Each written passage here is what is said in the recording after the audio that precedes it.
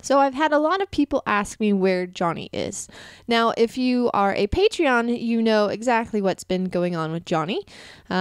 This is some video taken back in September at Stable View. He was just there so I could keep him in work. But you'll see that right tuba grip that's on the right front. He actually had an injury that occurred in his stall, and this happened when I was at a horse show and he stayed home. So here you can see the laceration or the cut, and this happened, which another freak thing, and here you can see the vet is kind of checking out the flap. And she's actually having to cut the flap off because we weren't able to suture it up. Now, what I figured out he was doing it on is the bar on the bottom of the stalls that has, it kind of keeps the shavings in the stalls, or did whatever in his stall. He smacked his ankle on that bar, and that caused that blunt force trauma, kind of caused this V shape on the ankle. And so again, here you can see vet is cutting off the flap because the flap tissue wasn't going to reconnect.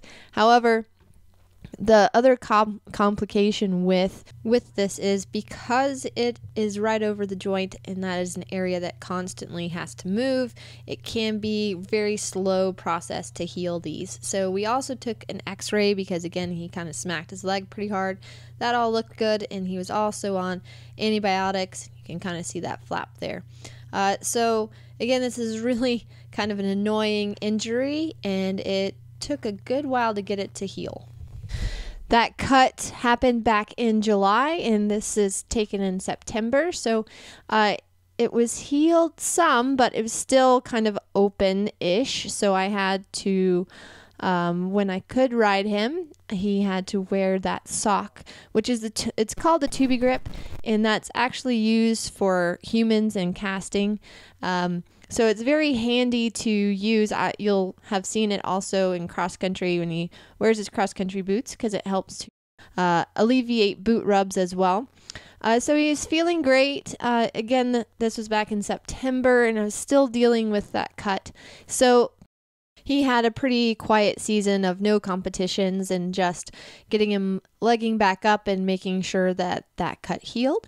So looking forward to 2020, and we'll be aiming him to the Kentucky 5-star. All my vets are very happy with how he's looking, and so I'm really excited. And now his cut has finally healed, and it's looking really good. So yay for Johnny.